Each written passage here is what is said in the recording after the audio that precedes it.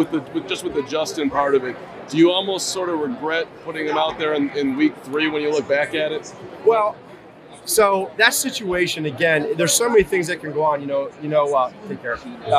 Andy got hurt. Yeah. And we had a plan through this whole thing. Everybody said, hey, you're trying to do the Alex Smith, Patrick Mahomes deal. Right. They're all different. And we wanted to make sure that we handled Justin. We knew that was our future. Right. And we wanted to handle him and do everything we possibly could to make sure that he succeeded. Scheme, how we handle practices, everything. And it's just that was a unique situation with our quarterback room. They were all great. They handled it great. But, it just didn't go the way we wanted it to. And, again, you just learn from it. Yeah.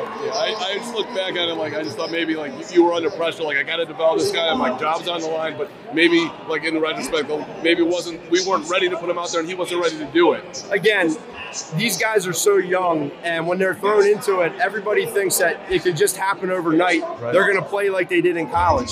That's not real. Yeah. And so, when you're a coach and you go through your offense, your scheme, your players, you want to do everything you possibly can to make it easy for them to succeed, whatever that is. And we learn too as coaches. Yes. And so, you go back to the Cleveland Browns game, right? It was a really, really difficult game. I think there was 8 or 9 sacks and it's not what we wanted for Justin, right? We didn't want it for us. We didn't want it for Justin. The last thing you want is to hurt somebody's confidence, a young quarterback like we did that game. Yeah. No one wants that, for anybody.